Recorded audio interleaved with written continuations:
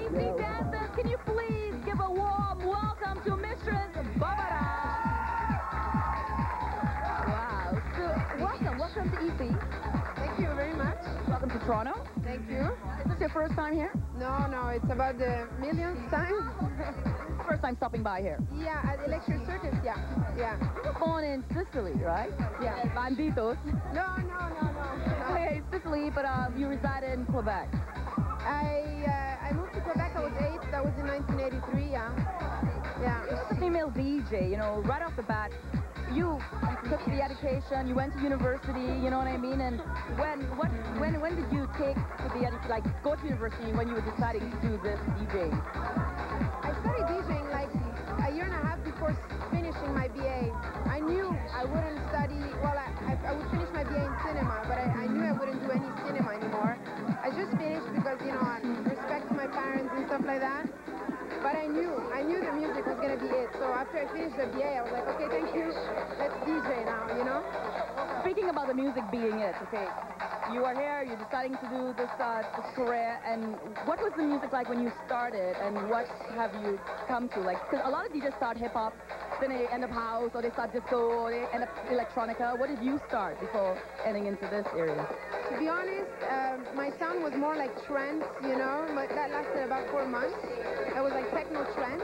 But back then, the trance, it's not like the trance now. It was more like DJ Misha type of trance. So it was very tribal, very techno. After 4 months, I discovered the first real techno tunes, and I'm like, okay, that's it. So I always has been techno because of my drummer background. So I'm very much into classic stuff, you know, not melodies and build-ups, but just for classic techno. So how do you get so lucky to be hooked up with Moonshine? Well, is it luck? I don't know if it's luck. They heard me while I was playing with Carl Cox in Velvet Underground in London 2 years ago. They liked it. They said, we'll call you. They did. Send me a contract, you know, deal the contract, and then we signed last year. They don't do that very often, you know. Okay, cool. I don't know, actually. That's good. Yeah. I heard Carl Cox right off the bat. As soon as he heard you, immediately wanted to meet you, and bang, you know, and everything started happening from then. Yeah, it was really quick. It's nice. So as a female DJ, who are you looking at? You know, like, who are you looking at DJing as a female when you were getting into this business? Honestly, I wasn't really looking. I don't see music as being something that you have to put in gender. So I was not seeing, oh, this female DJ or this male DJ. I was just seeing, like, I like this DJ, and I like these DJs less, you know. You must have watched the women, because you know it was hard getting into this business. Yeah, I mean, I did see the first woman DJ I saw was Miss Marilyn, but she's not a DJ anymore, you know. But she used to be, you know, 5 years ago. So she was coming often to Montreal, and I was like, wow, that's wicked.